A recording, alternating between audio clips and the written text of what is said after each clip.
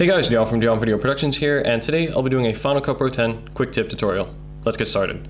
Alright guys, before I do, I just want to apologize for being away for a few weeks, not having uploaded anything. I'm very busy with school currently and many other things. I'm currently in my last year of IB, so I've been a little bit busy with schoolwork as well.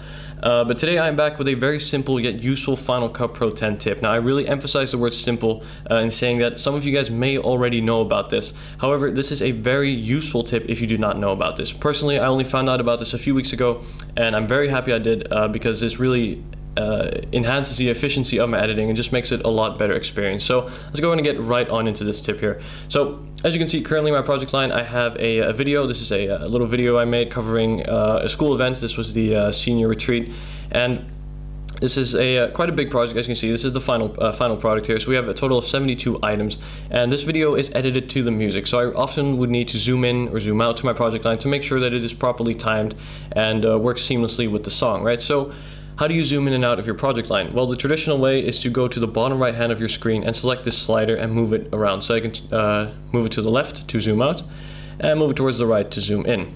Now, this is a very inefficient way of doing this because you have to move your cursor away from the current clip that you're editing or whatever you're doing, go back down here and move it and make sure you have the proper alignment, and that usually doesn't happen in one time. So you find yourself moving it and whatever. It's just not a great way to do this.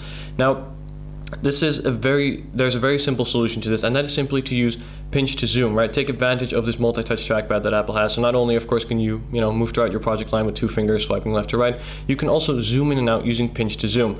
Now, this may seem very simple, and it is, but this is something that I at the time did not know, and knowing this now, it really makes it so much easier to move, and basically to move clips, to edit clips, or to just get an overview of your project or zoom in on a specific area. So very, very simple, guys. Very useful if you did not know about this, and trust me, this will save you a lot of time, as you no longer have to be distracted from the current clip you're looking at. Move to the bottom right of the screen, move the cursor. Now you can just simply select the clip you want to, zoom in like so, make your adjustments, make sure it's properly timed on the music, right on the beat, and zoom back out to see a full overview of your project again.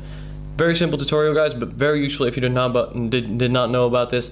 Thank you very much for watching, and I hope you enjoyed this video. If you guys actually want to see this video that's currently in my project line, I will have a link to this in the end of the video, and of course a link to another one of my tutorials. Thank you very much for watching, guys. Hope you enjoyed this video, and I'll see you guys in my next video. Bye bye.